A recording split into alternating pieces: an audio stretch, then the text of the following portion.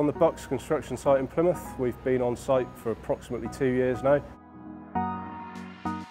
Everyone's pulling together now for an end goal for completion and handover for a spring 2020 opening from Plymouth City Council to align with the Mayflower 400 celebrations.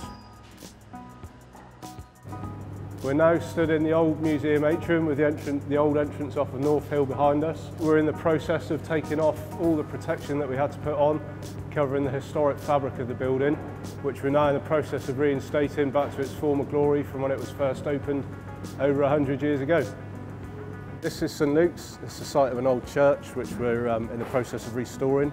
It's going to be a contemporary art gallery.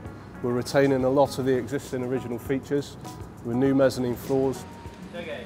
Currently at the moment we're still in the wow space, so over my shoulder there, this will be where the new main entrance is, just coming in from down on the side just down there. The idea being that you walk in and everybody just says wow. As a local guy from Plymouth, I think it's just something that the city really needs. A lot of my family and friends, they're all really keen to see the finished result, and I know a lot of the supply chain on site, they're all right up for it as well. Really want to do a good job for the city and make it what it actually can be, which would be a fantastic place to meet and come and have a look around the gallery.